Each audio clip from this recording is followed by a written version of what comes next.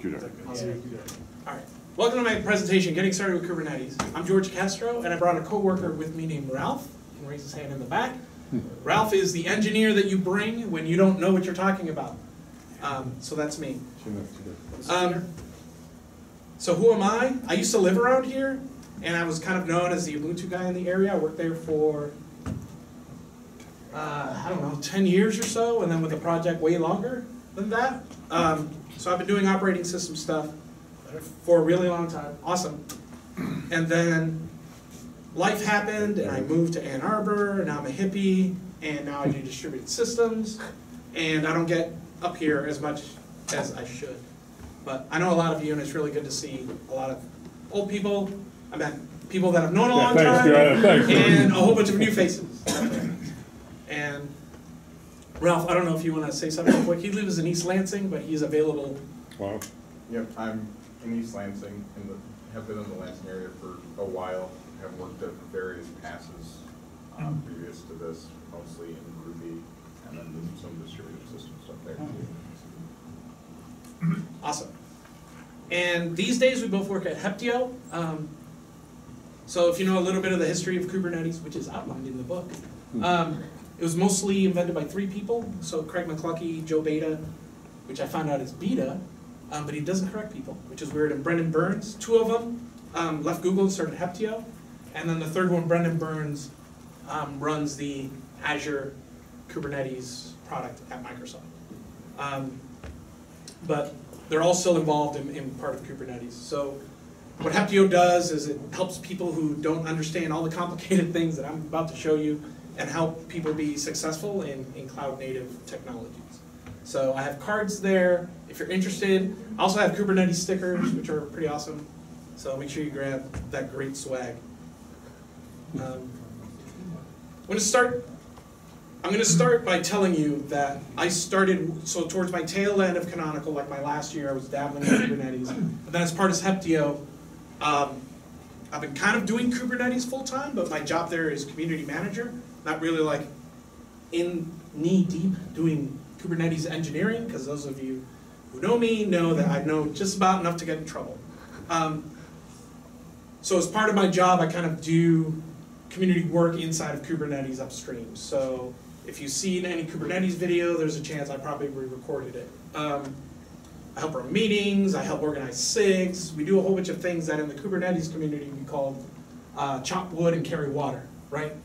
So things that nobody wants to do, but you kind of have to do, right? There's like some enlightenment thing. Before enlightenment, you have to chop wood and carry water. After enlightenment, you still have to chop wood and carry water.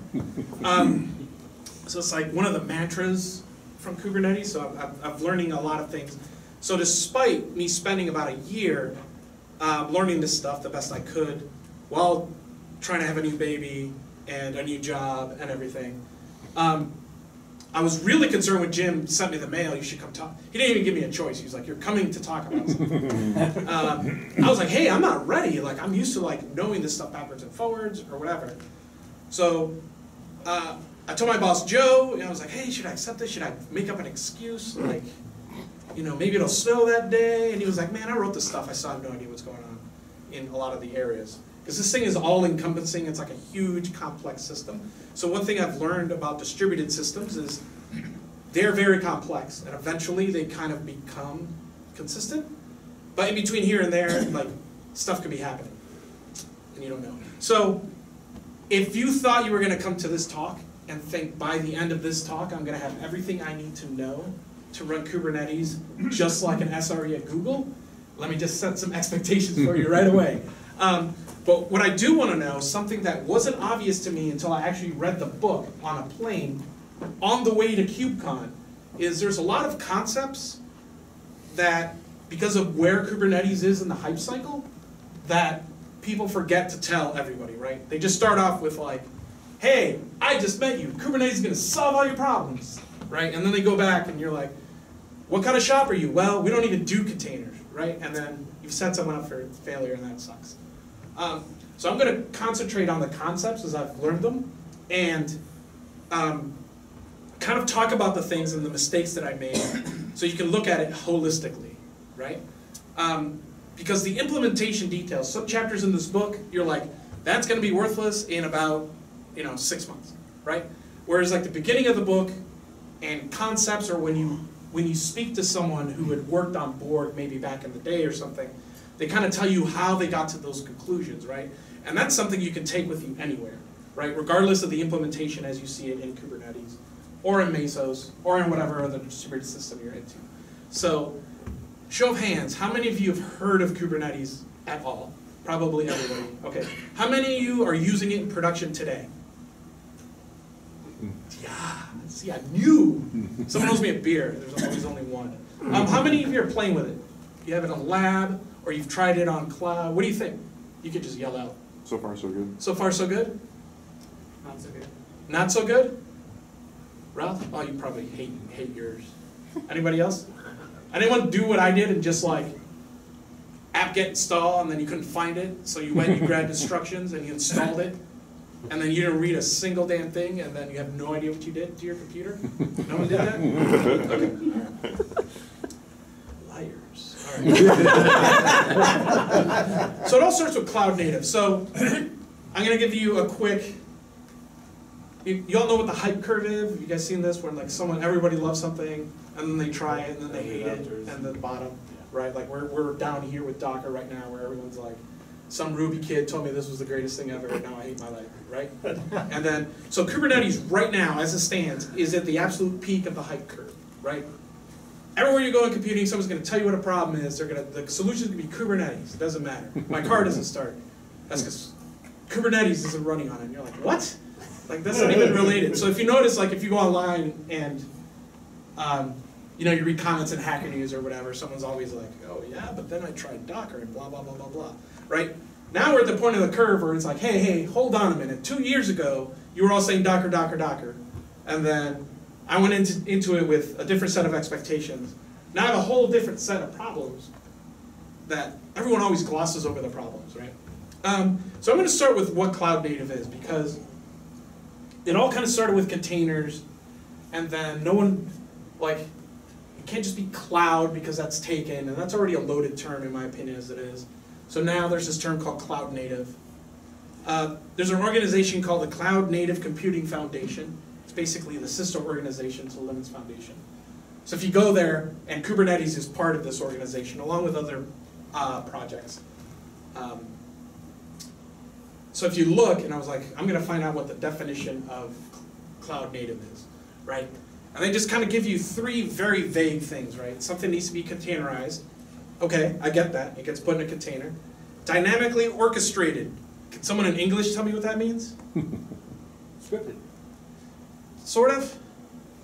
You have some kind of a system that basically provisions the VM, or provisions the containers, Yes. schedules them, makes sure they're running, and then can expand or contract as the man needs. So the dynamic part there is IP addresses and DNS, right? Like throw out the idea that this thing is going to always have this IP address.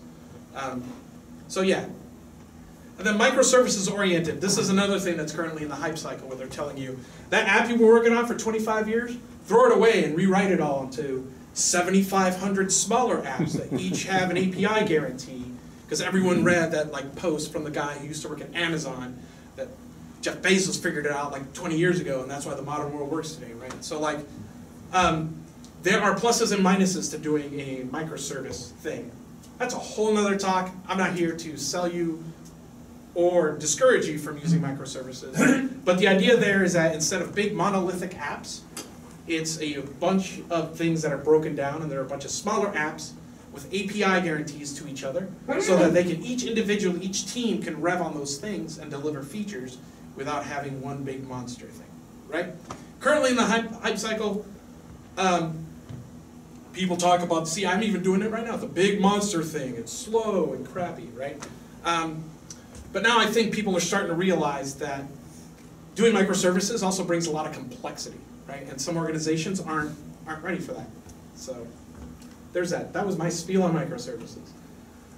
So I asked my boss, I was like, hey dude, you like invented this, what do you think it is? So we have a blog post on here. In hindsight, that huge long URL was not a good idea, so just Google for Heptio Cloud Native, and that should come up #1. So for him, it was interesting. As I was talking to him right before I was coming here, he was like, everyone thinks cloud native is like you have to do these things, right? You have to have everything in containers. Containers are definitely part of it, things like that. But everyone always forgets the teams, the culture, the technology, and things like that. That will become important later on, because Kubernetes makes certain assumptions about how you want to run your infrastructure, and if you're not set up for that organizationally, you will fail spectacularly, and I'll get to that in a minute. So first, is anybody here who's using, okay, so I asked who's using Kubernetes like in production. Anyone using containers regularly? Like at all? Docker, yeah. LXC? Anybody else? All right, so I'm going to try to get to the container part quickly, but I also have an extra half hour. So it's important that you understand this. So if at any time I'm going too fast, or if you think this is too easy, tell me either way or the other. Just like Cat, you can throw things at me, one way or the other. If you hit me, then I know I'm going too fast. All right, so the basic thing is a container. There are two kinds of containers. People tend to conflate the word container to automatically mean Docker. That is not true. So the first thing you're going to take home today is containers. All Docker containers are containers. Not all containers are Docker containers. Everyone understand that? Awesome. So I think Stefan has actually spoken here before. He has. Right. I'm trying to get him. Yeah. Right, okay. Two kind, probably more, I don't know, depends on who you ask. But the two major kinds of containers are system containers and application containers. This is a system container. When I do LXD launch Ubuntu : did I get that right? Enter, whatever the command is, or whatever. And then version number. It grabs a version, it grabs an Ubuntu image, and then I have an Ubuntu operating system on my computer, right? I can SSH into these directly. They have an init system in there. It's like a full OS. It's like a virtual machine, except I don't have to wait for the slow VirtualBox part, right? So these are awesome. People like these because they can take stuff that used to be in VMs and stick it into containers and automatically not worry about the hypervisor overhead, right? You get like the speed. It's like you just got a 20% hardware for free, right? What technology do you know that just gives you 20 extra percent, right? So that's pretty awesome, except for certain use cases, right? So like VMs still have, there's certain hardware features in CPUs that make isolation in real VMs better. But for most cases, this is just pretty much a win for anyone that's using VMs for their use case. We're not talking about these today. So this is just a full OS. I encourage you to play with it. It's good stuff. I used to play with this a lot. Unfortunately, not as much these days, because I've learned what immutable systems are, and I'll get to that in a minute. So the biggest property I want you to think of in the context of application containers and Kubernetes is that system containers are mutable. VMs are mutable. So what I mean by mutable means that I can change them, right? I can SSH into them, I can apt-get install MySQL, and now that bare image of Ubuntu now has a database installed. Do I have everyone still? All right, awesome. So, growing up when I was a system administrator, this was my jam. Being able to take something and change it into exactly what I wanted was like the best thing ever, right? So I would start with a bare image, and then way back in the day, I discovered Puppet at Oakland University. Kathy was there. I was like, this is awesome. This takes an existing bare install and then puts all the exact bits that I need on it, right? And then I have that. And now instead of managing a whole bunch of servers that they had cool names, right? Remember, like, Celida? I can't even spell that. I don't know what I was thinking.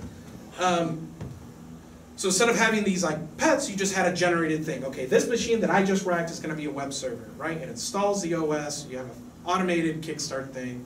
Puppet runs, or Chef Apply, or whatever it is you're into these days. And then it turns it into a web service, or a web server, and then everything's awesome. So I really enjoyed having mutable operating systems and systems in general. That's why when I heard about immutable systems, which I'll get to in a minute, my whole world turned upside down. And I feel that a lot of people, when they get started, they don't know that. So that's why usually people start with Kubernetes. They're like, okay, I want to take my existing virtual machines and plop them into this new thing. I'm like, what are you doing? So I want to make sure that everyone understands the difference between mutable and immutable. So I've done mutable. Ready for immutable? Okay.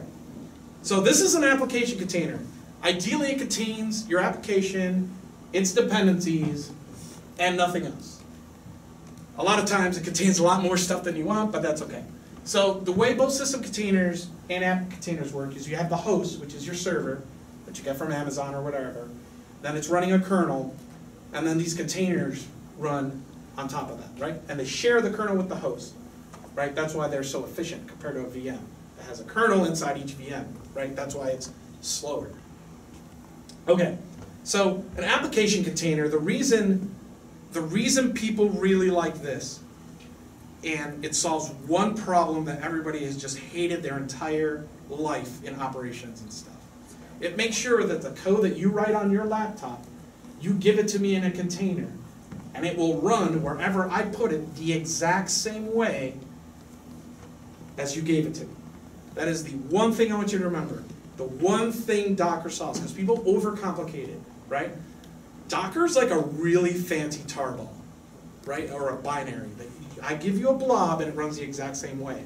In the old days, when systems were mutable, right? What would happen? James would write this little application.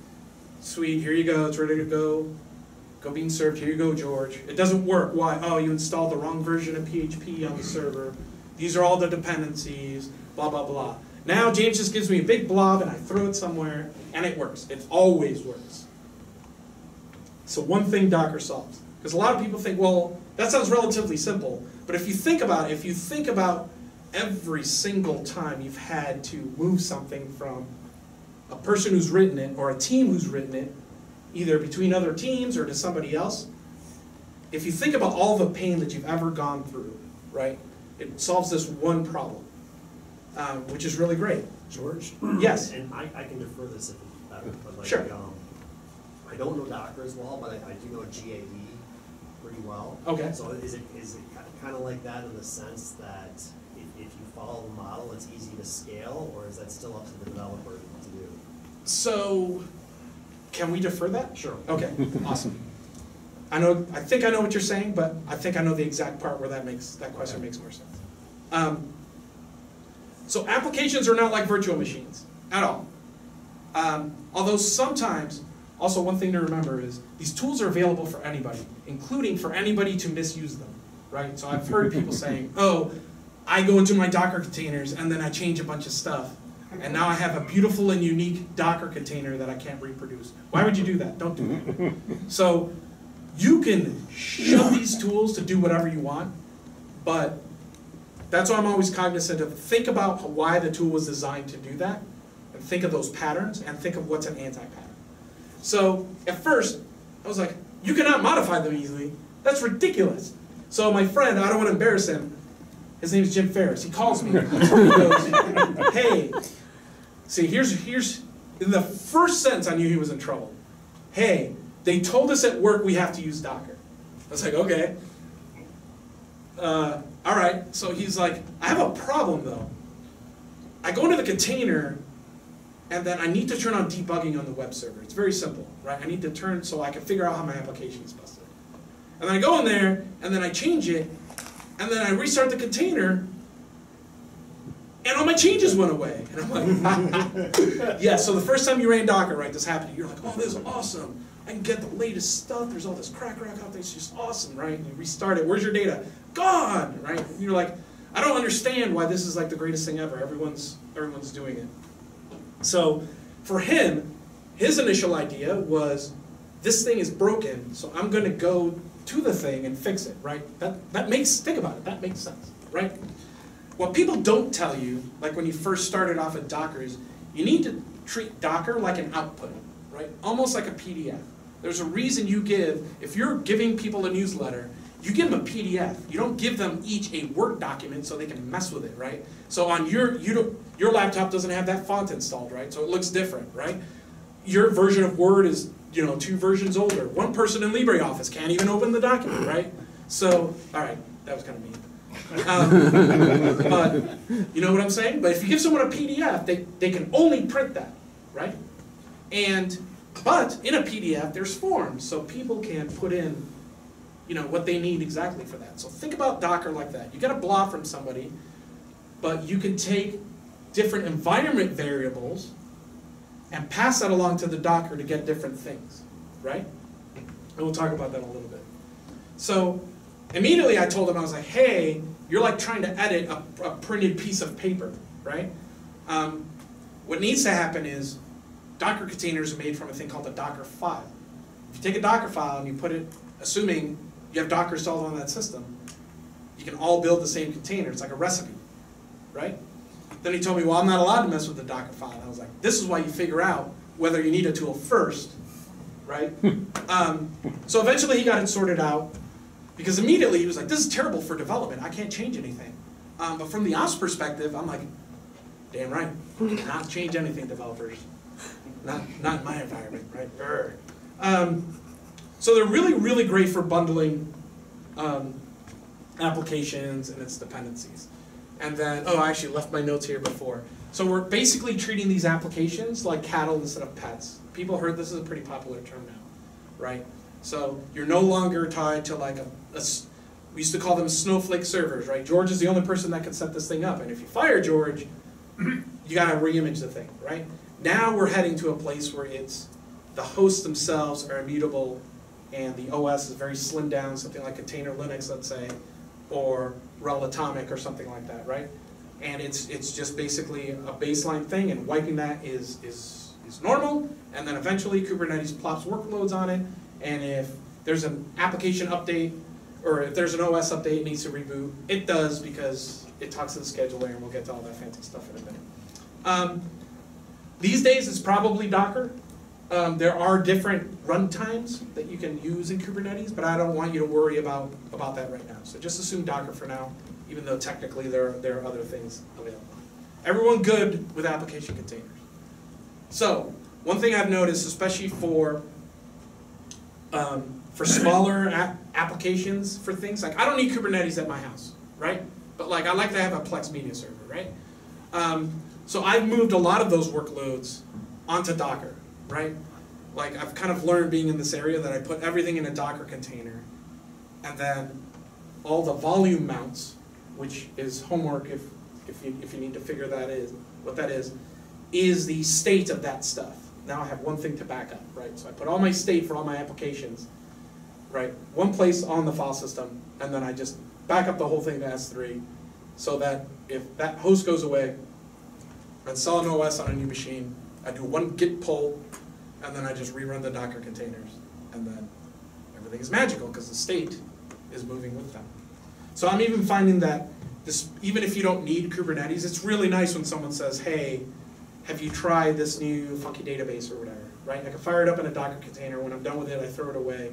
I don't have a broken, oh no, I have to apt auto clean, and then I told myself I was going to leave the server alone, and things like that. So now these days I put everything in a Docker container. Period. So it's really simple. This is what a Docker file looks like. You would say from, and then people publish images to what's called a registry. So in this case, by default, in this case, it would grab a Bluetooth from the Docker Hub, version 1604, right? You might be tempted to put :latest, which will always grab the latest thing, but then you'll learn that pinning versions is the smarter way to do it. And then who you are, and then what you want to happen inside that Ubuntu base image, right? So in this case, I'm going to install Redis, and then I'm going to expose it in its default port, and then the entry point is like the binary that I want to use. So I'll write that, I'll call it Docker file with a capital D. You might see this now when you go on GitHub, you see projects have a Docker file in their root directory. That's so you can do a Docker pull, read the Docker file itself, make sure it's legit, and then build it. So now on my system, I have a container named Redis -George, and then I can run it, right?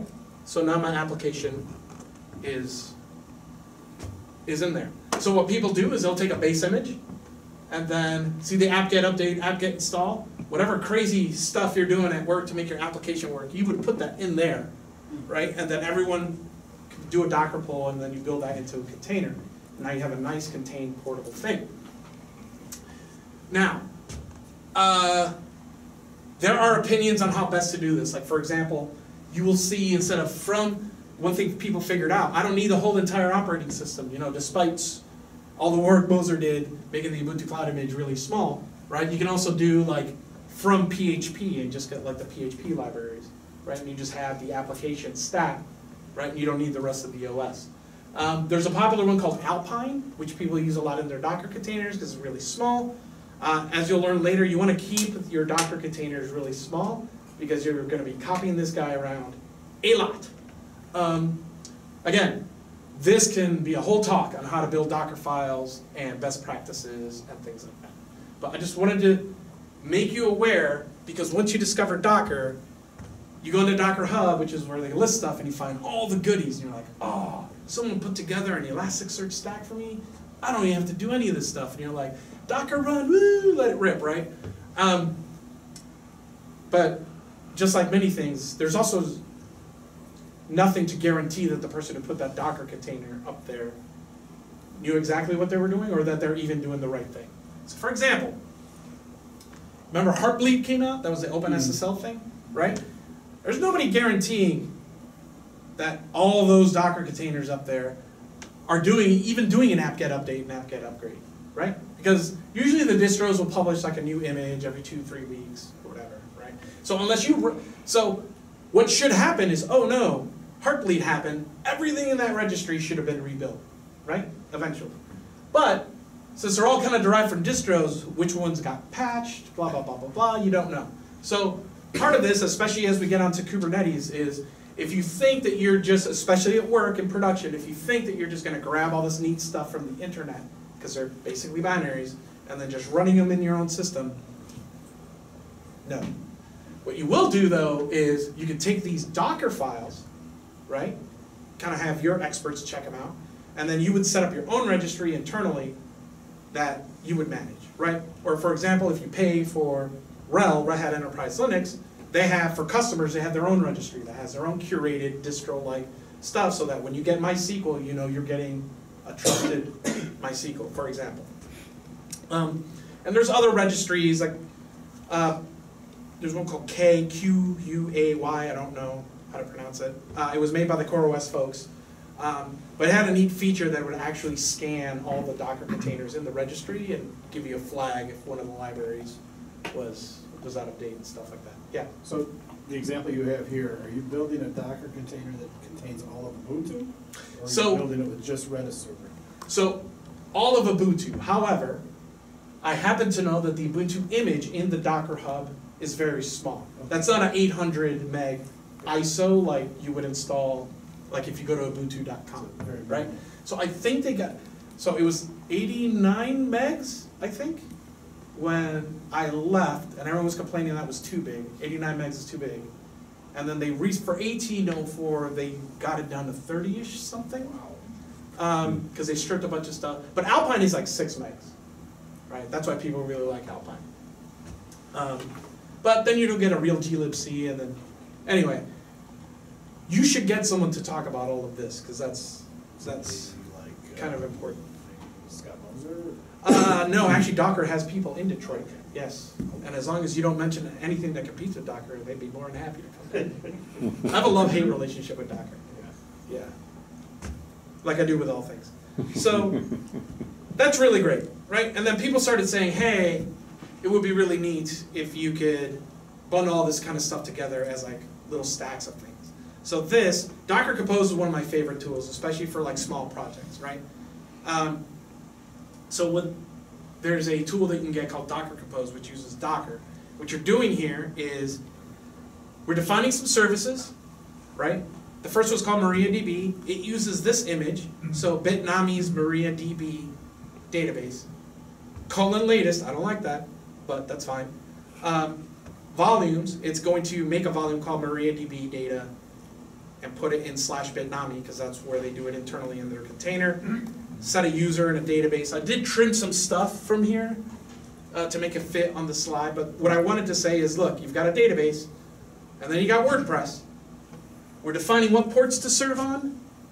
Like you can, it almost kind of explains itself, right? Yep, there's the database, and there's WordPress. It's opening these ports. it's on 443. Volumes, probably something to do with data, right? And then you're passing environment variables, those are those forms in the PDF, right? So I can modify all of this stuff, right? But I'm still getting the images, Bitnami WordPress, the latest one, and MariaDB, the latest one, right? This is nice because that form makes me keep my username and password outside of the container. Very important thing I want you to remember when you go watch those videos after this. You're not baking any kind of secrets into your container. That's like bad, right? What we want to do though is have a bunch of environment variables that we can pass into the container so that we can have it do exactly what we want, right? And then the last bit, you're like, I don't understand. Why is it 80:80? Why are there two things? And when you play around with Docker, you'll find when you do a volume, you'll do a path somewhere, then a path somewhere else.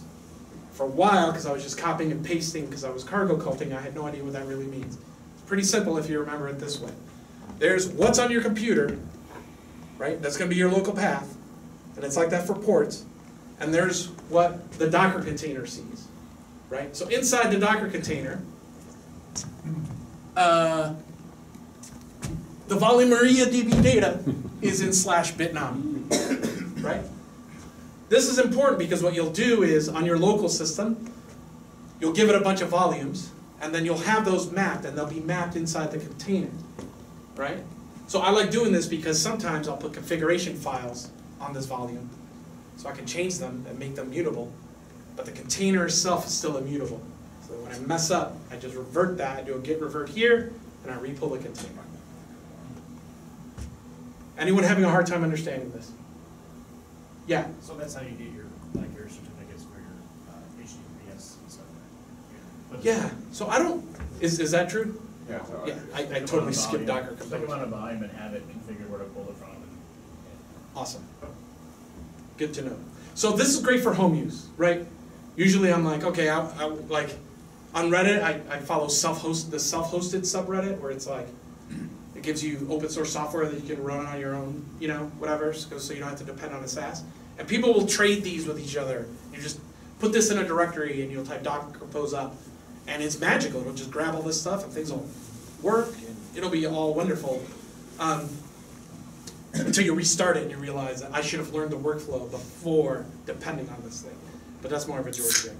All right, so you have Docker. Docker Compose is pretty neat. There's a third one. You can upgrade from this. It's called Docker Swarm, which is similar to Kubernetes as it's an orchestration thing. Again, a topic that deserves its own talk. And Docker has recently announced that they'll natively be able to run Kubernetes, and we'll get to that in a minute. Some quick stats to show you about this whole immutable disposable thing. So Datadog, they have a monitoring product. It's kind of cool. You run an agent on your machine. It gives you graphs and stuff. So they actually measure all their customers' infrastructure. And a container that's orchestrated with a system like Kubernetes has a median of 2.5 days before it's killed.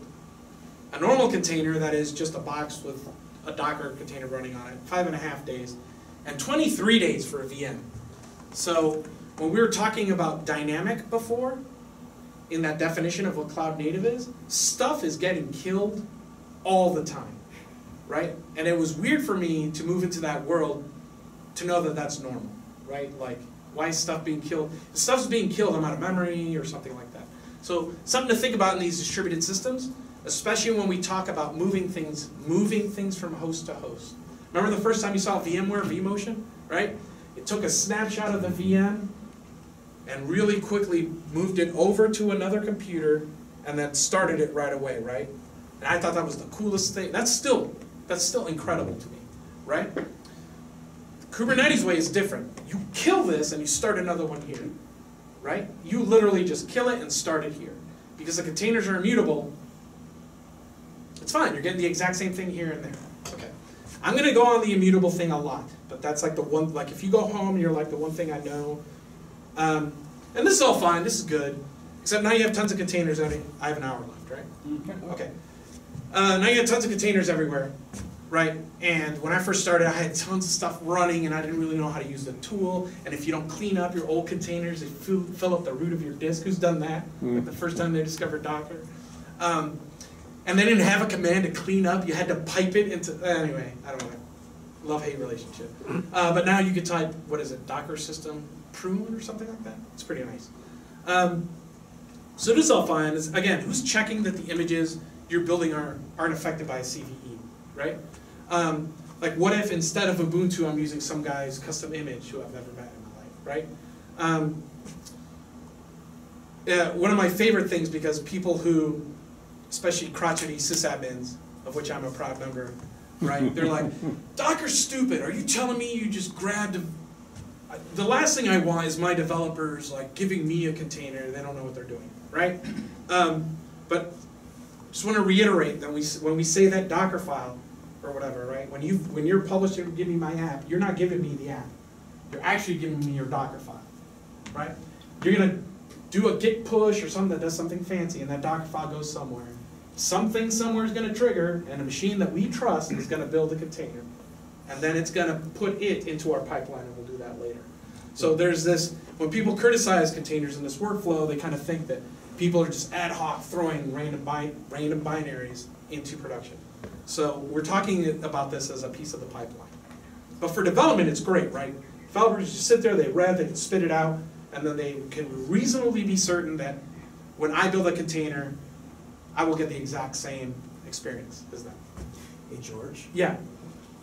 If you switch, when you've seen people switch to like a more using containers as opposed to VMs, is there like a testing change where they like follow something like Netflix into like a chaos monkey, or are they just doing that in their CI pipeline? How are they basically testing that the immutable property actually works, and then if you just throw stuff away, you're not going to lose things? Yeah. Do you want to answer this first, or do you want me to? So the big one is how you're treating your data. So there's a 12-factor manifesto. Roku kind of started it, and basically when you're testing your app, Speak up a bit. When you're testing your app, you want to make sure that you're sending the state of your application to places that are meant to contain it instead of locally on the image. But I think as far as testing changes and stuff, it turns into part of your CI pipeline. In theory, you even want this part of the application CI pipeline. If you make a change to the application, the way it tests is actually it builds a container and runs the test against it or whatnot, so that what you're actually testing is will this work and pass all the tests and the things we have in CI before it lands and turns into an image that gets run out. And then the flip side of that is it's not so much chaos monkey, but then I'm sure George can show you how you can get gradual, what's the dead bird? Canary. The canary rollouts, so that you're actually measuring your percentage of failures and making sure that as you run your canary rollouts to your 40 containers that are running your stuff in production, that as you roll them out, that your error percentages aren't going up in any significant fashion as the canaries go out. And if they are, then you stop, revert back very easily because you have Docker containers built for the last version, and debug what the heck just caused this rollout to increase your error rate and stuff. I do want to add, before we get to I have an app section here later on, but I do want to add is some applications do not like being run in containers, right? Like the database, remember the database went away and then it flips out. It's like that again, right? Like where people had to learn, oh, there needs to be a timeout, that sort of thing. So using Jim as an example again, he goes, oh, I have a problem. When we make a config change to our application, we have to restart it, right? And in this dynamic environment, he's like, that means, if we make a change, we have to restart the container, right? And I was like, well, yeah, that's fine though, right? Because actually what's happening is you have a load balancer in a group, and you have a replica set, right? When you make that change, it'll upgrade all these first, pass test, then the DNS will kick over, and we'll get to this in a minute, right?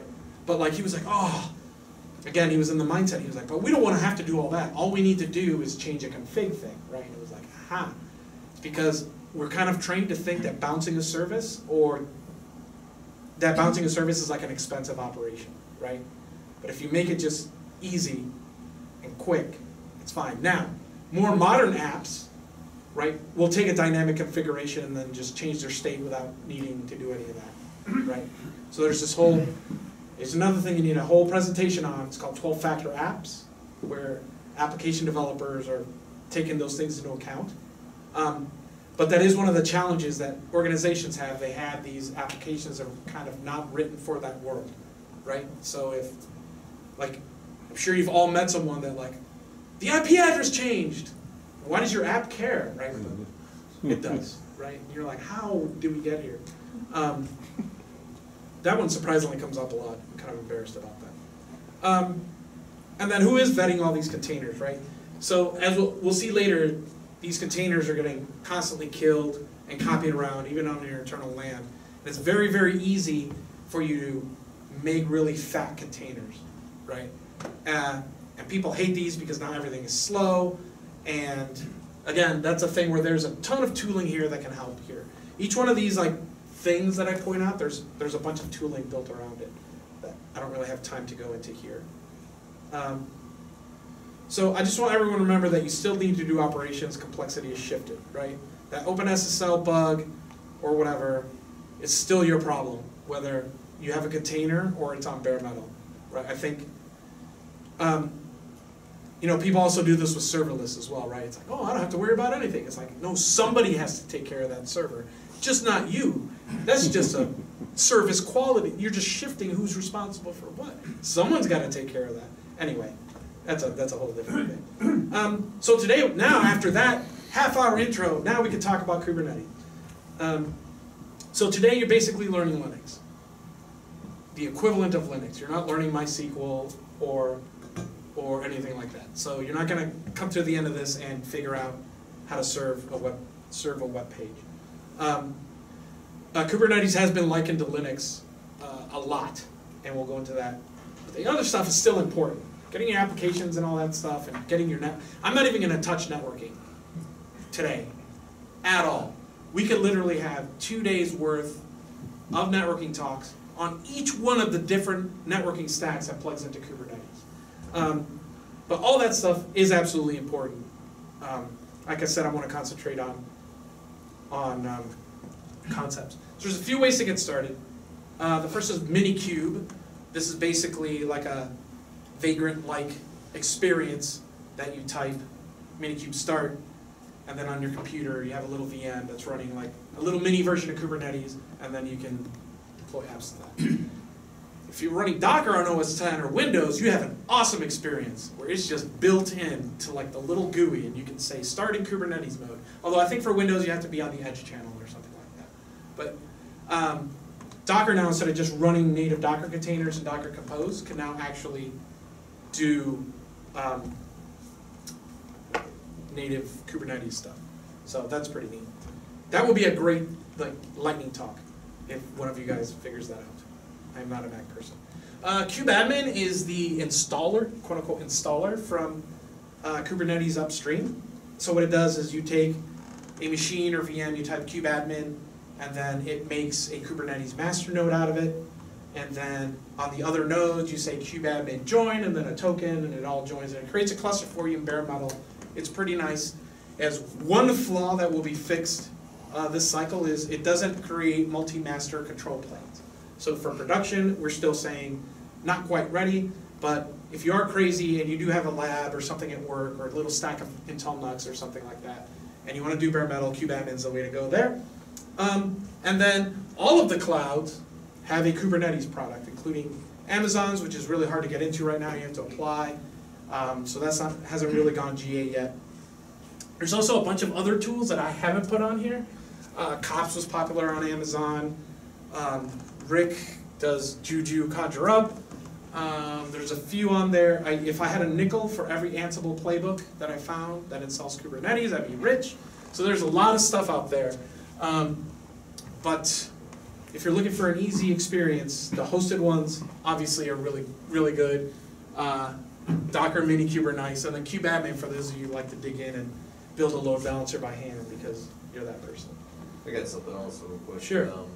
Catacoda at one of the other meetups I went last week was, it's like basically doing Kubernetes in your browser.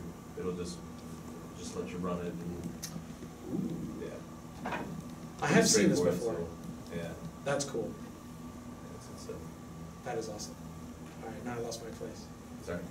That's all right. It's not your fault. Right at the animated GIF too. Like I told myself I would only have one. It's an awesome one though. I know. I love it. Terminator's awesome show. Oh, of course now it pauses. It was awesome. So people are like, "Hey, I've seen this play before, George. When you talked about OpenStack and all that kind of good stuff." Again, the whole OpenStack story. There's going to be like books about that someday. But the major thing that Kubernetes was able to achieve is support from every public cloud, right? OpenStack was kind of like, forget Amazon, run your own, right? And that sounds great. Then you realize nobody wants to do that, man. I just want to like deploy applications. So Kubernetes was able to achieve something that I think is very unique. Every cloud, Amazon was last, every cloud now offers Kubernetes as a service, which is really great for you, because that means if your application speaks Kubernetes, you can move stuff between different clouds. If you have bare metal, you can put stuff there. And we'll get to why that's awesome later on. So, Kubernetes, Greek for helmsman. Here's something not a lot of people know. The logo has 7 sides to it. Does anyone know why? Who is it, Ralph? Okay, so this originally sprung out of decades of experience from inside. Like people love to hear that for some reason. And Google had an internal tool called Borg and Omega, and let me container that for you. So they've been using containers for like a really long time. And these are the folks that, way before Docker came along, made sure that C groups worked in the kernel and did all that good stuff. So, so Kubernetes is heavily inspired by those. Actually, if you can actually search, probably on Google, for Borg Omega, and they have the actual papers published. So you can like read, you know, all that. If you're really into distributed systems, knock yourself out on that. So Kubernetes, the symbol has 7 sides, because 7 of 9 is the coolest Borg. She was the one in Star Trek Voyager. Not a lot of people know that. Also, it upsets Googlers because all of their products have 6 or 8, I don't know, sides on like Google Cloud. So the Kubernetes sticker always like doesn't match on their laptop. I like to point that out to them. So initially, for the first year or so, like it was kind of known as Kubernetes by, you might see the logo Kubernetes by Google and things like that. But what happened over the past few years is the CNCF was created and Kubernetes was donated to that. And now Kubernetes is a standalone project. We work with Googlers all the time, but it's community run, right? So no Googlers like my boss or anything like that. Which is really great because it gives people a multi-vendor place to work. So that was really awesome. Kubernetes automates deployment, scaling, and management of application containers. That's almost exactly what you said a little while ago. And it's one of the largest OSS projects in the world. If you ever go on GitHub, like you'll see all the projects, and Kubernetes by far is, the activity is insane, right? Like we have like over 900 open pull requests at any time. It's like this crazy, it's crazy. We're like breaking GitHub all the time. But what does it actually do though, right? This is all the marketing stuff from the web page. So it abstracts the underlying hardware. So this is something Joe wanted to make sure that you understood is the reason Unix, not just Linux, Unix was successful is because of the concepts. If you learned the generic Unix concepts, you could use any Unix, right? Everything is a file. Once you learn everything is a file, everything kind of falls into place, right? Now I understand how pipes work, right? I can take the output of one command and pipe it into another, right? All I need to do is look at the man pages for the switches used, but generally speaking, if I want to pipe something into that, it's the less than sign, right? I don't know. I don't remember, so I'm very bad. But you get the idea. No, it's less than. Oh, pipes, yeah. direct an output into a Redirect. file is a greater than. Yeah.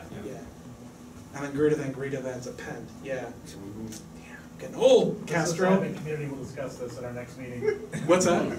The sysadmin community will discuss that. Yes, to get basic Bash 101, talk to Rick. You know, I used to know that. I used to know how to use S-trace and stuff too. So if you understood those concepts, right, you could sit down at a Unix box and kind of generally understand. Oh, Solaris, the backspace didn't work, right? But you can like figure that out, right?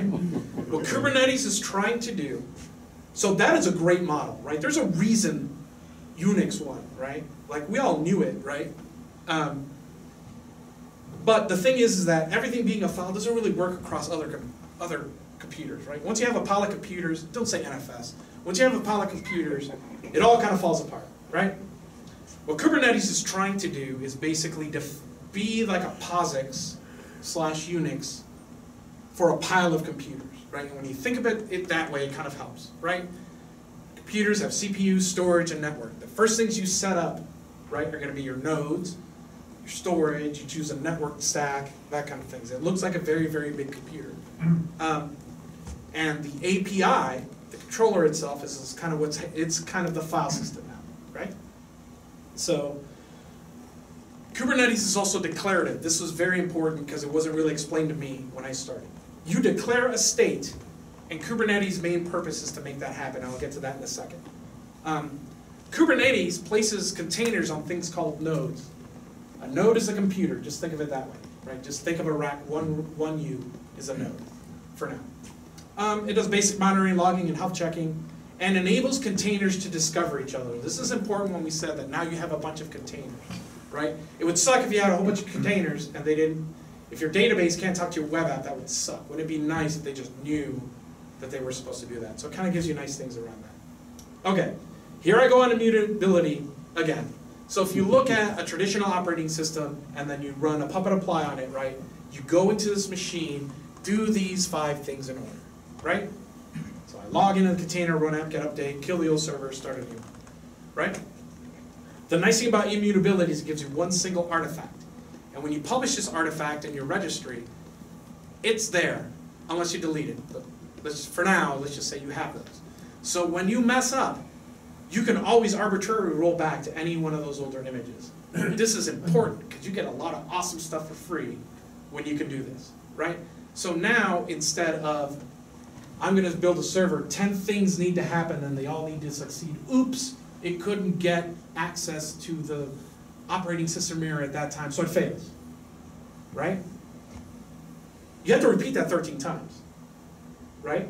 But with a container, even if it fails, I just rebuild it again. And once I do it, then I copy that 13 times, and that's one operation. Everyone understand? So instead of monks writing copies of books, we're inventing the printing press. Does everyone get that? When he told me that, I was like, oh, I'm adding that. That's perfect. So that's pretty important. Okay, so declarability is pretty easy. Someone explained to me it this way. Something that's imperative, it means you're making statements. Look in your history file, that's right. I sudo apt-get update, I sudo apt-get upgrade, I sudo apt install this, I sudo apt install that, right? You ever see a machine that someone broke, what's the first thing you do? You look in the history file, right? And you're like, oh, you're fired, right? Castro, you're fired. And if you think about it, when we're using these older mutable systems, right? I need a new web front end. I need a new web front end. I need a new web front end, right? Declarative is make 3 replicas of the web front end. Does everyone understand that distinction? Okay, sweet. All right, so we got a lot of neat properties because of this. First one is self-healing. So when you make a declaration and you make these in YAML files, and we'll get to the YAML file mess in a minute, when something goes wrong, Kubernetes will always try to resolve itself to its desired state. So when Jim comes along and says, who left that server on and turns it off, the Kubernetes scheduler will say, I'm supposed to have 3 replicas of something, a webhead is missing. Oh, I'll just create a new one, right? Because as far as it's concerned, its view of the world is to make that declarative statement true. Thank you. And as we said before, because this is a dynamic environment, me personally don't care what the IP address, probably didn't even notice it didn't happen because I chose 3 replicas and there's a load balancer and it does magical things for me. And this kind of decoupling allows for horizontal scaling. So usually with these services, you put a load balancer up front. So we would have web front end with a load balancer and database with a load balancer, right? These have virtual IP that I can access to, hopefully with DNS, because that's human nice. And then all the stuff that's happening underneath, all this churn and upgrading and stuff, happens, and the load balancer is smart enough to make sure that when I'm hitting F5, I'm always getting a page and not a 404. And I'll show you that with a diagram in a minute. So this is really nice, because when you force things like this, you can say, uh-oh, it's Christmas, we need 13 replicas, not 3, right? So all I do is I change replicas 3 to replicas 13, and I hit apply. I do a kubectl apply, kube control, sorry, that's apparently the canonical pronouncing of that word, and then it makes the right thing, right? So this is why immutability is important, because it's just making new copies of something. It's like a photocopy machine and not binding a book, right? All right, so this is what it looks like. I had a more cool looking graph, but then Joe told me to use this one because it has that stick figure, miserable person. So there's a master, which is being renamed to control plane to make it more accurate of what it actually is. Runs this thing called etcd. You're going to run these on all your masters.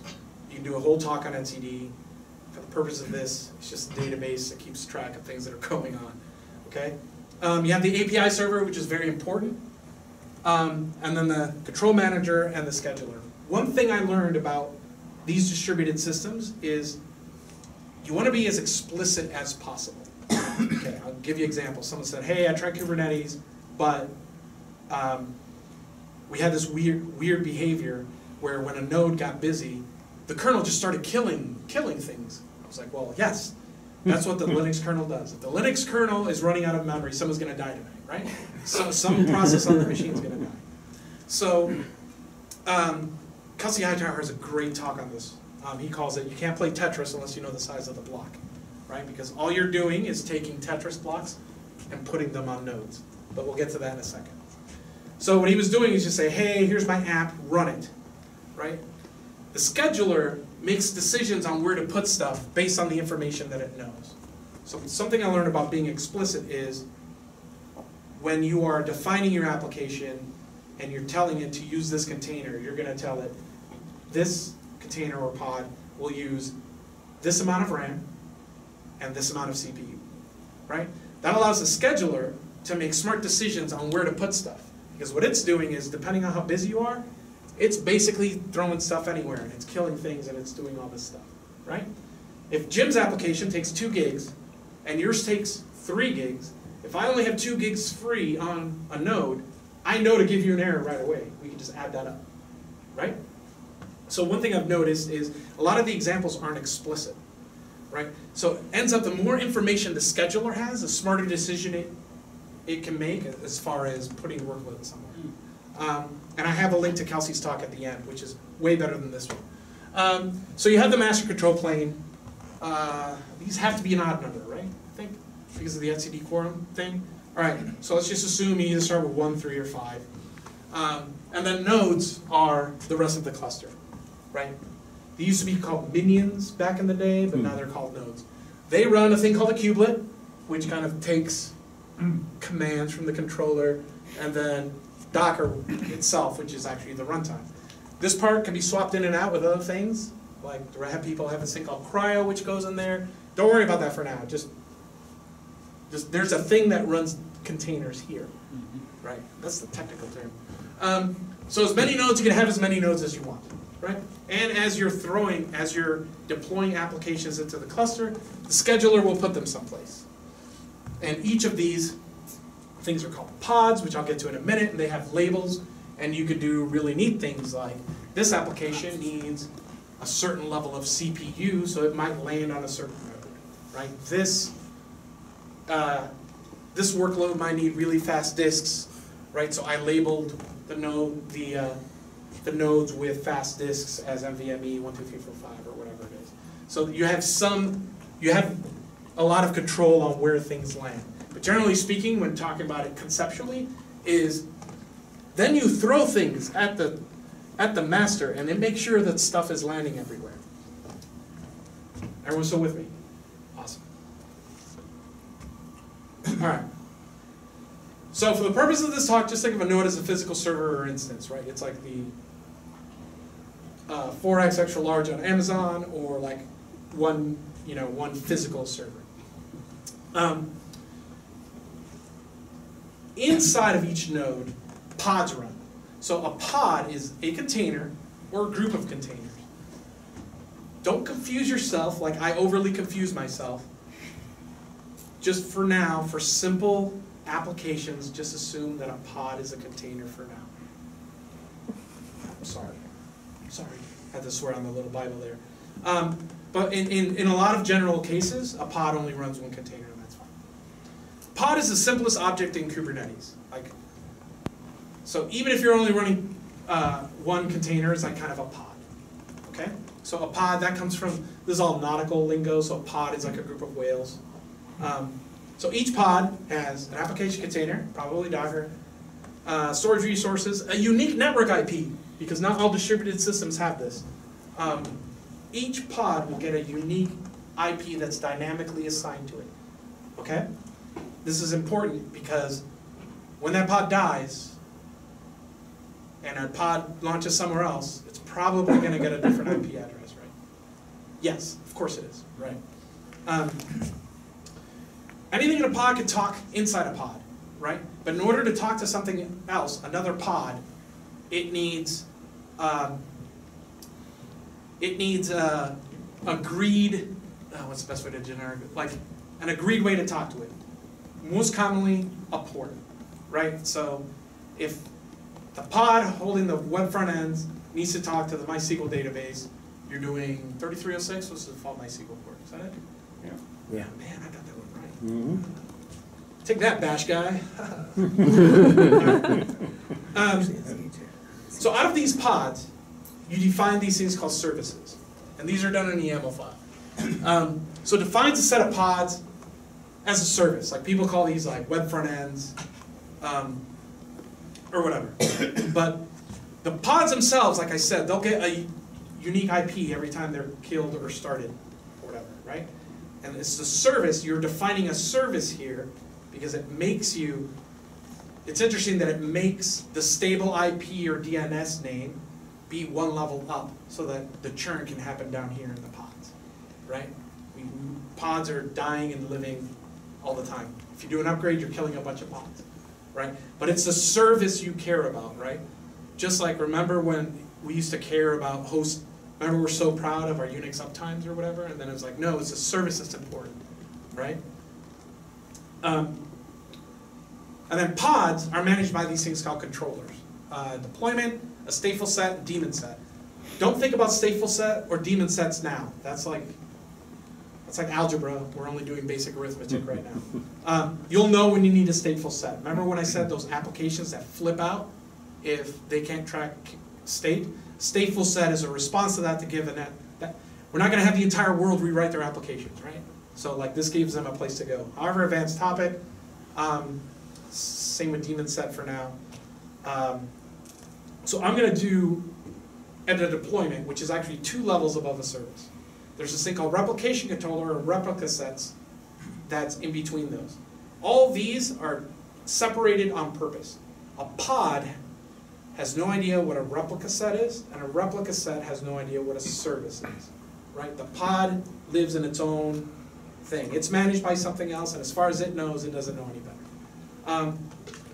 So replication is, replica set's the old one, replication controller is the new one, right? Sorry, stuff's changing like every 3 months. These basically manage sets of pods, right? That is called a replica. Remember earlier when we said replica equals 3? That's what the replication controller is making sure. So if there isn't 3, it knows how to do that. Now deployments, I think you kind of, if you're looking at like, I want to play with Elasticsearch, you're Googling for a deployment because it has all this other stuff underneath that, remember math where she made you like learn everything and then at the end she taught you the trick? That's the trick. Though you still should know all the other stuff first. So this is what a deployment looks like, right? Hey, this kind of looks very similar to that Docker Compose thing, right? So hey, name, we're going to call this Nginx deployment. It has 3 replicas. We have a selector with the labels. The app, we're just going to call it Nginx. Everything, objects in Kubernetes, you want to put labels to, because that's what translates all of this stuff to humans, right? So instead of calling something Nginx 17456, you call it web front ends prod or whatever. And then here, this looks very similar too, right? We want to use a container named Nginx with this exact, we're going to name it Nginx, but it's going to use this exact image, and then the ports. Looks very similar, right? You can kind of work through this and figure out what it is. So there's a lot of examples of deployments in Kubernetes. So that's what you want to Google for. So what you do is you grab this YAML file, you like wget it from GitHub, because YOLO, and then you run this, and then it spawns it in your cluster. This is when you will understand the power of Kubernetes, because you will be like, awesome, I've got a 3-node thing running, and all I did was grab a piece of YAML that I barely understand and shoved it somewhere, right? It's pretty awesome. So we created a pod named app-nginx, one container named Nginx, using the image Nginx 1.7.9 from the Docker Hub, which is kind of implied in this case, and then we're going to open port 80, right? So your container would look like that. You would shove your thing in there, and that's how you serve something. So if we want to do an update, we would say, hey, let's set the image to this version, right? And then we'll tell us, okay. And then we would do something really neat, like a rolling upgrade, and it would just roll that out, right? Now, a lot of people have done this before, but you had to make it by hand, and that really sucked, right? So things like canary deployments or red-green, have you guys heard of that? Or as Netflix likes to call them, red and black. You have all the primitives to create these kind of deployments. So a red-green would be, okay, Rick's delivered a new app. I have this version of the app running, version 2.0. I've worked with Rick, so I know there were bugs the night before. So he quickly in the morning busted out a 2.01. So what am I going to do? I'm going to roll out 2.01. It's going to spin up new pods with containers in them. With 2.01, they're going to pull his fresh app, and then over time these will get killed, and then stuff just kicks over. So it's not telling you how to do a rollout, whether a canary is a good idea, or whether you should use feature flags or not, or whether red-green's even for you, or if you just want to do an upgrade in place, right? It's giving people the primitives to do this, and I'll get this in a minute. So this is what an upgrade looks like. So I literally just showed you 2 Kubernetes objects, and there are a lot of them, and you can do lots of neat things. I haven't gotten into networking, I haven't gotten into storage, because each of these little YAML files that you have will say, I need this amount of storage from this thing. Some are simple, right? Like if you have a fancy NAS or SAN at work and it has a native Kubernetes driver, you just say, I need 32 gigs of something, right? And then, oh, the app gets that, right? Or if you're in a cloud, it's a Google Cloud, I need a disk, it figures it out. Bare metal, it's a little tough. Like I thought I could do hyperconverged storage. I was thinking, and like make every node also be storage, and that was terrible. But you can make that mistake on your own. But there are tons and tons of Kubernetes objects. These are just 2 of them. So there are controllers, there are operators, custom resource definitions. Again, you can go on and on. I just wanted to give you a taste here so far, and man, this really sounds complicated. Like, yes.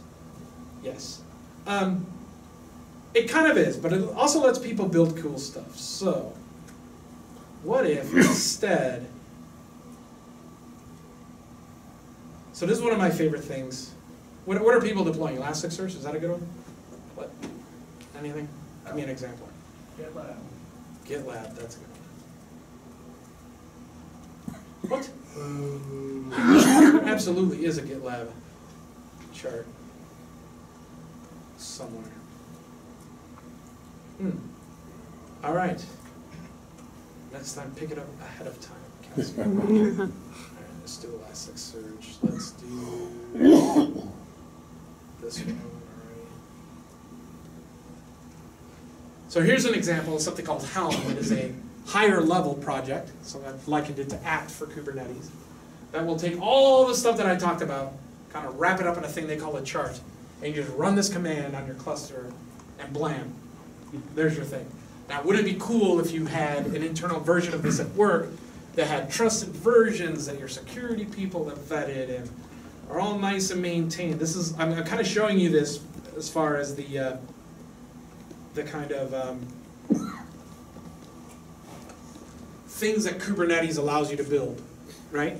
So this is just an example of something. This is made by the Bednavi folks. They're like pretty smart. You should definitely check out their stuff.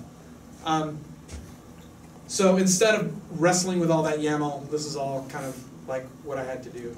One of the biggest concerns or criticisms people have about Kubernetes is there's a lot of YAML by the time you're done, right? Like I didn't even show you all some serious like Kubernetes.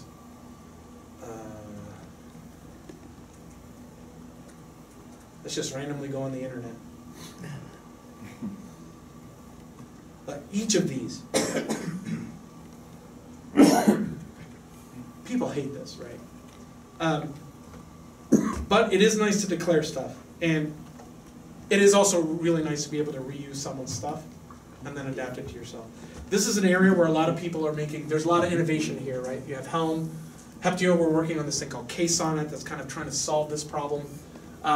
When I hang out with Joe and we have beers, he was like, originally we thought, hey, we could put all the config in a YAML file, and the next thing you know, it's 2 years later, and people have to deal with this. So this is something people definitely do not like about Kubernetes, as you can see here.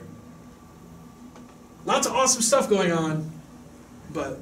Could have been worse, could have been XML. Yeah, exactly. I was like, hey, it could have been XML. So the nice thing about Kubernetes is this is just one solution, right? It's opinionated about certain things, but purposely not opinionated. If you sign up for GKE, AKS, EKS, they all have like their cool little thing that they built on top that makes this a lot easier for everybody. But let's ignore the operational complexities for a minute, because this is complicated. So a lot of people see this. This is a famous image associated with Kubernetes. And the tagline is, I just deployed my blog on Kubernetes. And if you can't see, that's 2 pieces of wood on a tractor trailer. And in a lot of ways, that's true. Like I said, if you're thinking you're going to set up your personal website on Kubernetes, probably overkill. But I do have a quick word. Usually when people are complaining about Kubernetes or systems like this, I like to throw out, we're not Google or Facebook or Netflix or Amazon or stuff like that. And I usually like to reply with, no one's saying that you have to run your stuff exactly like Google, right? But all of these things have certain properties that are really nice, right? Like Netflix's ops is different from Google's, right? Like if you read their blog posts and stuff, they do stuff different, right? So, yes, running your personal blog on Kubernetes is overkill. However, if your company's whole entire existence is serving and reselling a bunch of WordPress blogs to people, that's where Kubernetes comes in, right? And even though you might not need some of these technologies right away where you work, you want the properties that these tools provide. Self-healing is nice. It's just like I had like a test cluster and I was in Texas, and they cut the power to my house to only part of my rack died, but not the other one. And you know, I like won the lottery, and one pod was still running. It's just nice, man. Like then I come home, I turn it back on, and then everything just came up because of course it does, right? Those are nice properties, right? Yeah, I'm overkilling myself by running this at home, but there are times, and if you go on search for this, write this on the things to search for is HBO's keynote during KubeCon in December, right? Who likes Game of Thrones? Everybody, of course, right? You go on HBO now, first few years, Game of Thrones comes on, the whole thing falls over, right? Like, when Sling TV launched, every time The Walking Dead came on, the whole service fell over. Even if you weren't watching Walking Dead. I was like, how? Whatever, right? So in the Kubernetes keynote, they actually show the traffic spikes on what a Game of Thrones episode looks like over time. And they talked about how they took their old system and then they kind of migrated to this new way of thinking. and it allows you to enjoy Game of Thrones now. So I think a lot of companies are now starting to realize, especially with that last one, you might end up competing with a lot of these companies eventually, right? Or not, or your competitor might use technologies like this, right? So the ability for people to be agile and stuff is like becoming important. Ops is becoming like a competitive advantage, right? Like, I could not wait for YouTube TV to launch in my area because I knew that Google knew how to run scale and it wouldn't fall over like PlayStation View does because their auth gateway goes down. It's always auth too. I don't know why that is, but yeah, these are the scale problems we're having. And back in the day, you had to work at Google or Facebook or Netflix or Amazon to figure this stuff out, right? Now the tools are available to us, and I think that's really nice. And I think Rick has something. I'll just say that the example I love for this is when everyone remember when the Amazon US East region went down. How many companies, like startup-y companies, people you think with like big companies, were non-functional offline because they were in that region. And what I find hilarious is people are like, ooh, I'm in the cloud. The cloud was like, you know, you basically were given keys to data centers all over the world, but you just kept doing what you used to do. I would go into the little web UI and start an instance and SSH to it and run my make scripts and install my stuff, and you weren't treating it like a disposable, you know, geo-distributed. You had all the tools to build this resilient, fault-resistant, you know, platform that was never available to you at a cost like this before in the past. But people they kept taking the new toy and running things the way they used to do it, and the same thing, and it didn't improve, it didn't make it any better, because when that region went down, everything went down. But then when they went, oh wait, you mean I can actually easily and cheaply run this stuff in 2 different regions, and load balance, and I have all these tools available to me, I can actually handle these failures better by using better practices. And I think this gets into a lot of that by having your things able to be killed off, by distributing them across different nodes, by, you know, going through all this stuff. Yes, you can't just do what you used to do and gain the benefits, but if it teaches you and gives you the rails to think better, you get a lot of these benefits by adopting the best practices. Continuous rollouts are the big one for Kubernetes, right? Yes. Well, I don't need to deploy 10 times a day.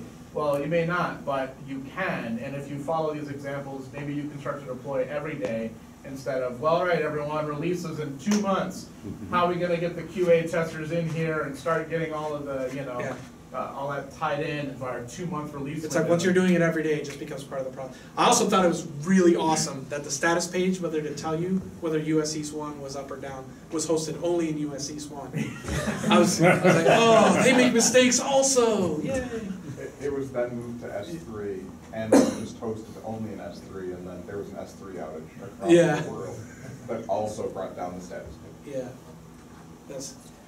we live in interesting times. So this is complicated. I'm not going to lie to you. So ideally, your developers don't need to care, right? So one thing we like to do is to set someone up with a dev workflow where it's like, you're going to branch, you're going to follow these instructions, and then I just want you to get push. I don't want you to worry about any of this, right?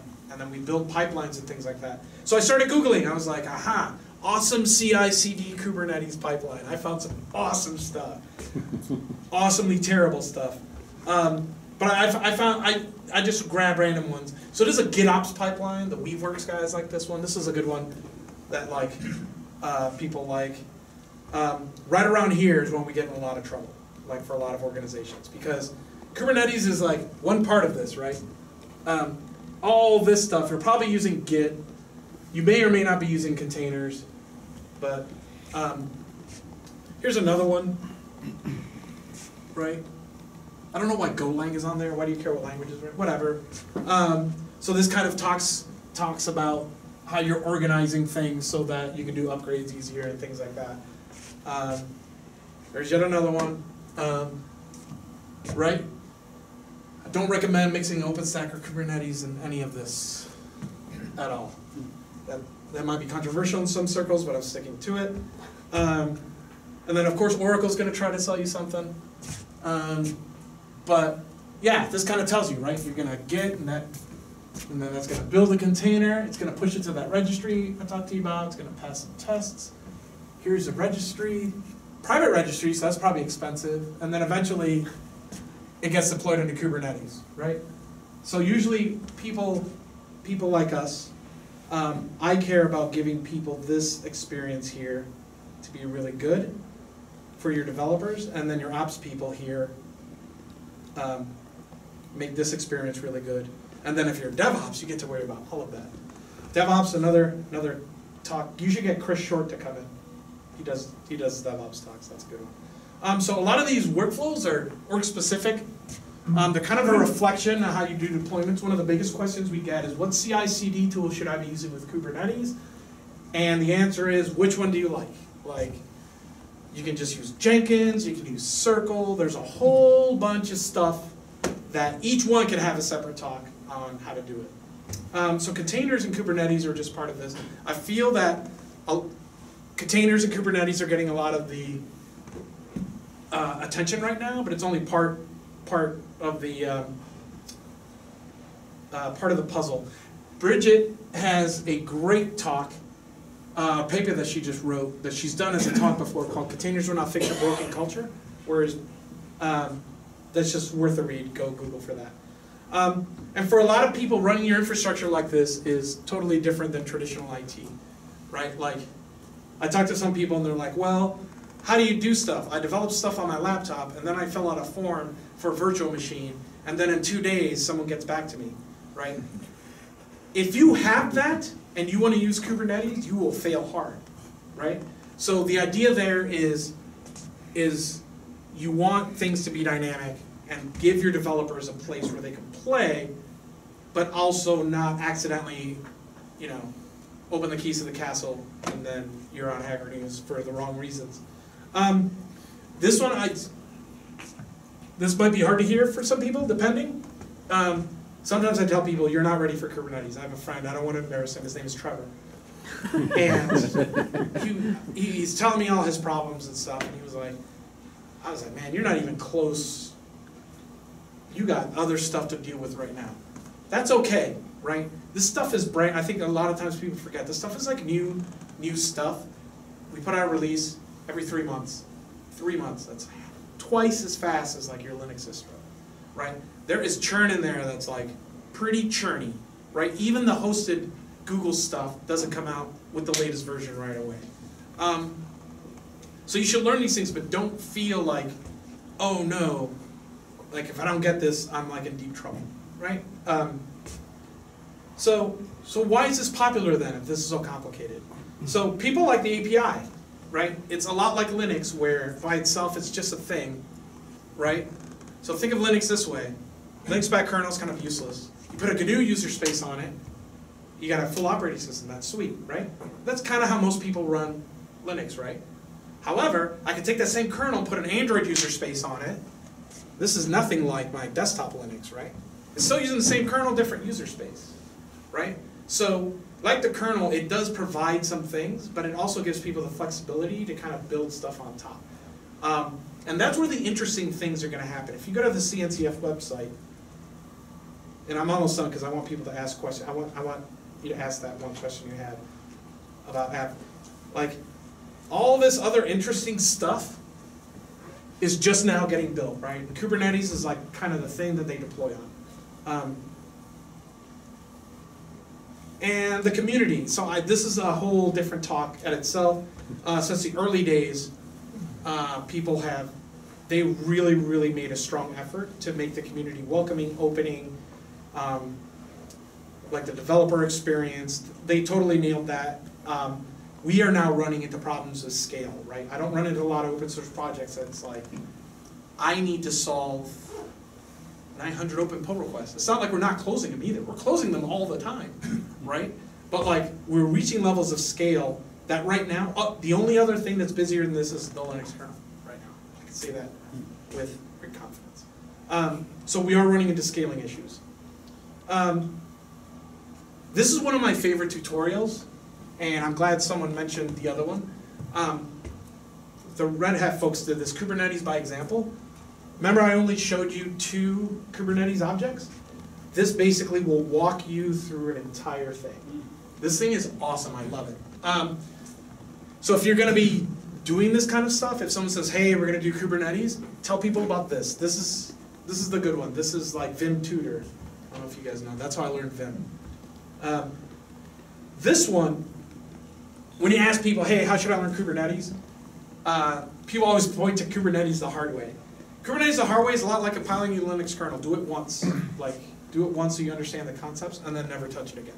Right? It's like, I'm proud that I forgot how to compile a Linux kernel. Most people don't need this, but it's also an excellent learning tool. This one, the YouTube URL is too long. It's called Kubernetes for Sysadmins. It's from Kelsey Hightower, who is now at Google, formerly of CoreOS. He gave this talk during PuppetConf. So it was to an audience of system and Linux people already. Right? So that's where he kind of talked about the Tetris blocks, and he actually shows live YAML and deploys them and things like that. I still see this talk is a few years old. I still go back and watch it every once in a while. And thanks, and I wanted to, I have a kid now, I don't know. Like so awesome. Some days I'm like, please don't go into technology. So I wanted to leave some time at the end, what do you got, 10 minutes? 10, 15 minutes? For people to ask Ralph questions or more technical questions. Yeah.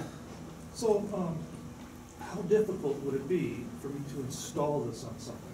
I mean, I'm looking at the docs out here. It's like, do a command to grab the thing and then set up your permissions and copy it into your directory, and now you have something running, right? Yep. So one thing I did is I took the docs and I kind of created this cheat sheet for myself. So I did this last year more often than this time. I was like, I'm going to rebuild a cluster once a week. So this is the kubeadmin documentation distilled in a way that I could just copy and paste without having to read all the other stuff. This is also available on the official docs. In fact, I linked to it, and I linked to another tutorial there. So I just take a normal Ubuntu system there on top, make sure I have unattended upgrades on. Always want to be on a new kernel when it comes to containers. That's like a pro tip there. And then I prep each node for Kubernetes. So I add the repository for Kubernetes. This installs Docker, which is a version of Docker that's tested to work, and then the other bits. And then I recommend for a while, Gib, just running it on one machine. It will act like a bunch of machines. And then when it gets busy, just add other nodes later. That's one thing that's really nice. You don't need multiple machines to replicate a cluster. And on that machine, you type kubeadmin init, and you follow the instructions. It will tell you stuff. And then it will spit out a config. This config you're going to copy to your laptop or any machine that you want to administer the cluster. So if there's a team of you and you're sharing one machine, this is the file you want to give everyone a copy of so that they can mess it up. Then you install networking. I generally recommend Weave for beginners. Like if you have network administrator in your job title, you're probably going to pick Calico. But if you're learning this stuff, you just want the things to get IP address, I think Weaveworks is fine. So I just do that as a nice, easy, rememberable installer. And then by default, those master nodes I talk about usually won't get workloads scheduled on them because their job is to manage the cluster. So with this command, we basically say, put workloads on the master, it's fine, we just have one. And then on other machines, it will give you a token. And then on other machines, you basically say, join with this token, and then the IP address and port of the master node. And then they will, this is my home lab here. So after a few minutes, you type kubectl, show me the nodes. These are the nodes, that's their host name, the status. Hyperion here, you can see, is in the middle of being installed because it's only 16 seconds old. It tells you the version. That's kind of neat. And then you type things like cluster info. So that Kubernetes, by example, kind of walks you through this. And then you're ready to go. And then I tossed how to copy the config to your local laptop and stuff like that. And then the very first application you will deploy is the Kubernetes dashboard. Obviously that's not going to work. Which is like a little GUI, like when you see pictures of Kubernetes dashboard. This is kind of like the generic picture you see. Please don't show me. Okay, good. So this kind of gives you like the nice UI for the cluster and stuff. This is what people put on the homepage. This is like where your manager's like, I want this, right? And you're like, you don't know what that means, dude. but that's okay. So yeah, the very first app you deploy is the dashboard onto itself because it kind of comes empty. So I actually installed this and I had it on my house. Then I realized that I could do all the learning without using all 3 nodes. So I just right now what I'm doing is I have an Intel NUC. It's the next unit of computing. It's like a great little machine. And then I just follow those steps on there. And then I have 1 node, right? And then I treat it like a cluster even though it's 1 physical node. But I can add other nodes to it as I see fit. So I like to add, when I'm messing around in my little home lab, I always add one that's a laptop on a wireless link because I wanted to see what would happen, right? If you're doing like replicas, right? And then you're like, oh, that image is big, right? And then it's neat because when people come, this is what I do on the weekends. When people come over and I show them in the Kubernetes, like you close the laptop, right? And that kind of simulates a machine going down somewhere, right? And then you sit there and you watch the little dashboard and you watch it figure out, oh no, stuff is missing, and then it fires it off somewhere else and stuff. So that's kind of neat. And then I just have them sit there hitting F5 on the example web app, right? And it's not missing a beat, and it kind of helps understand the concepts a little bit better. Yeah, kubeadmin I think is the way to go for you. That's what I would recommend. Yep. What's the minimum hardware you need for a node? Minimum hardware you need for a node. Do we actually say that? No, I have a terrible home cluster of like some Core 2 duos.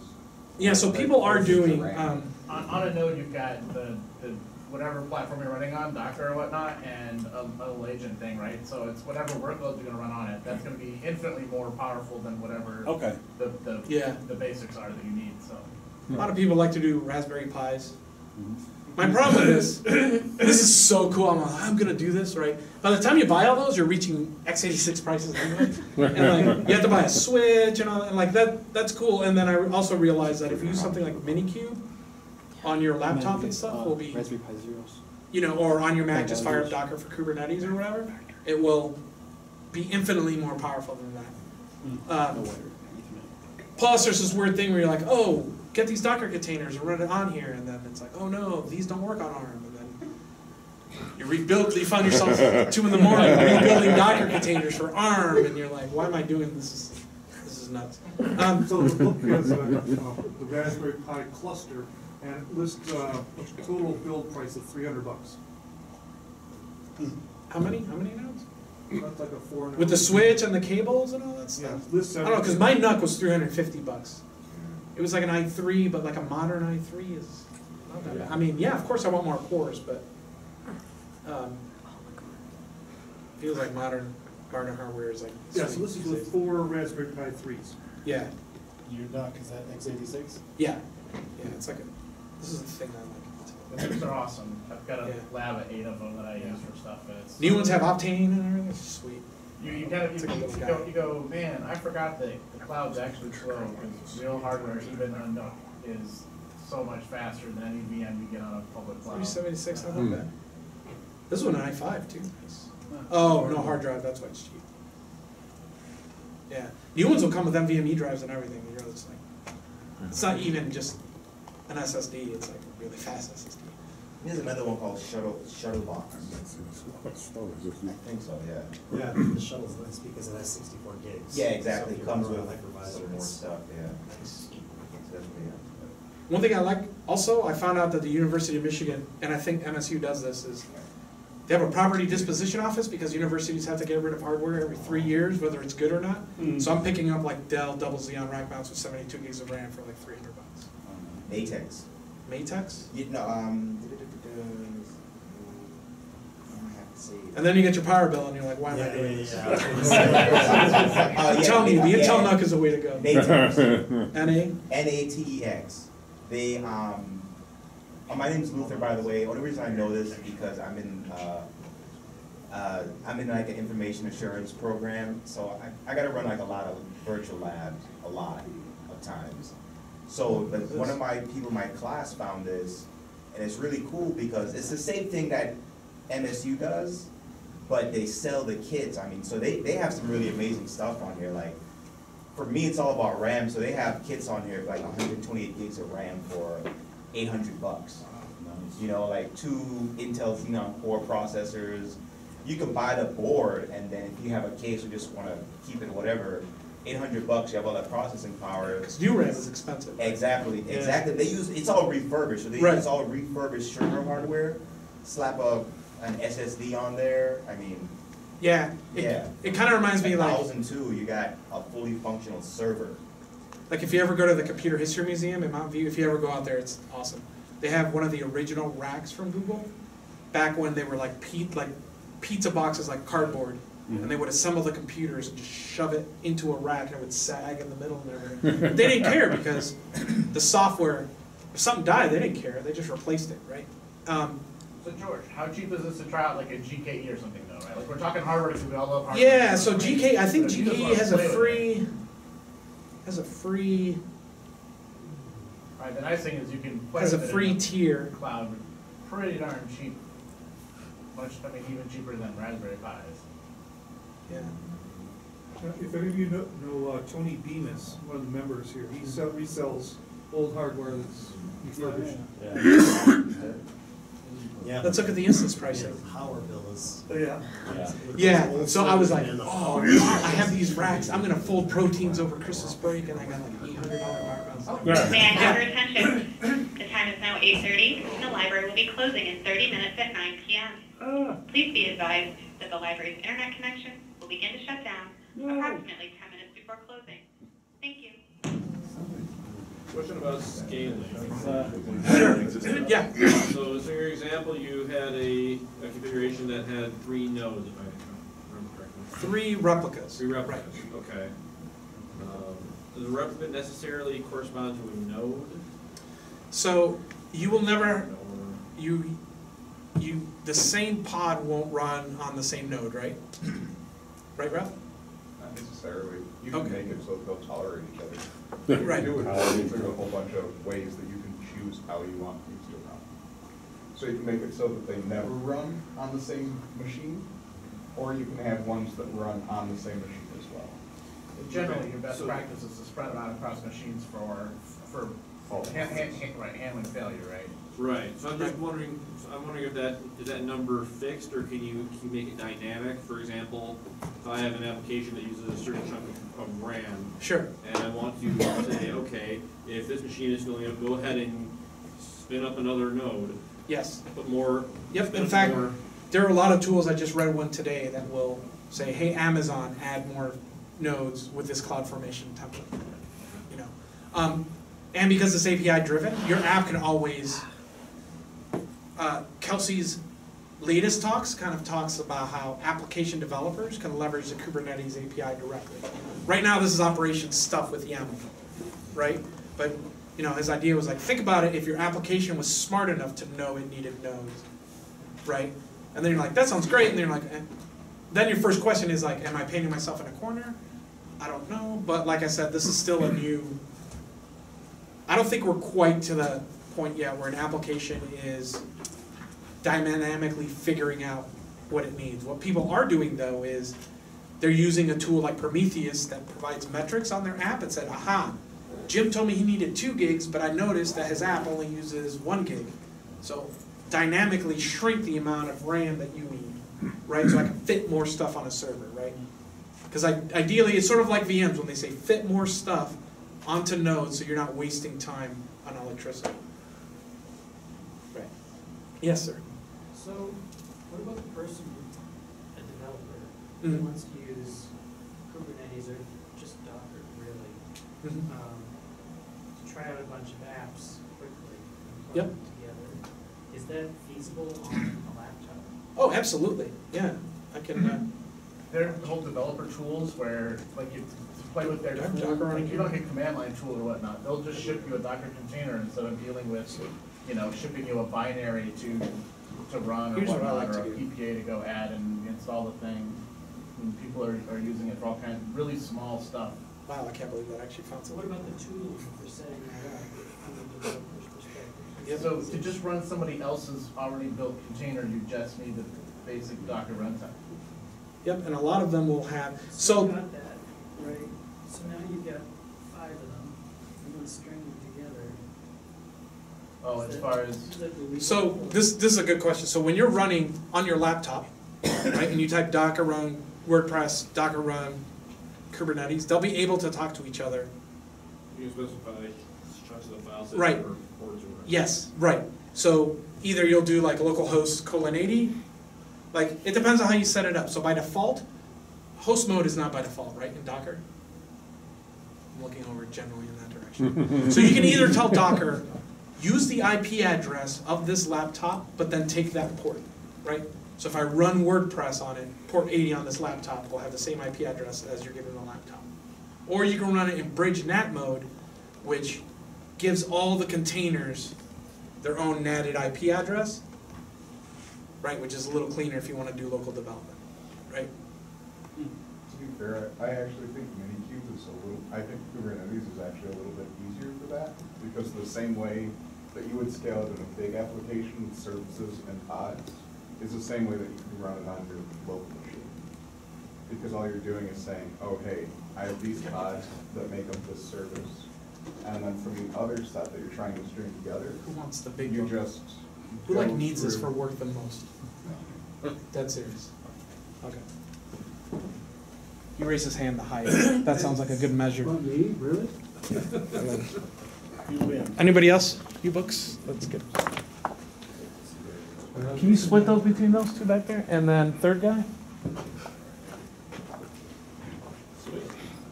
Sorry. There you are. Thank you, George. Sorry it was so short. Like I said, this is like we didn't even get anywhere. This is such an iceberg. This is like easily the most complicated thing I've ever been involved with. But like in a lot of ways, you kind of feel like it's replicating the early days of Linux, right? Where it's like, you know, what do you mean it doesn't support SMP, right? Like I remember when SMP support landed and remember you could finally use a USB keyboard? So they're like, you're kind of replicating that again where you're like, you know, before stateful sets existed, it was like, well, if you want to run a database in there, too bad. This is like NiceConf. Yeah. All the way. Yeah. Yeah, So- if you had more time, it would have made a shorter presentation. Yeah, I apologize. But I'm always in the area. Ralph is definitely in the area, so if you want a more detailed, you know, knee-deep on a specific area, then we can certainly like help provide that stuff. And if you're close to the Ann Arbor area, there's a meetup group called Orchestructure where we meet once a month and we kind of try to go through this, but like we have the same problem where it's like we can't even get to Istio yet because we're still figuring all this stuff out. And there's just this whole world of new stuff. It's like very, very awesome. Are the slides going to be available? Yeah, I'll send them to you and you can send them. A lot of the stuff is easily Googleable. If you remember one thing tonight, Kelsey Hightower's talks on YouTube. He's pretty much the go-to person. Yeah, he's like the master of explaining this stuff in a way that you can learn it, and he gives you practical demos so you understand. So yeah. All right, thank you. That's Christmas. Right. Unplugging power. That's theirs. Oh, is Can this you? the- Yeah, that's theirs. Just leave it. Just leave it. Okay, just don't do it. Yeah.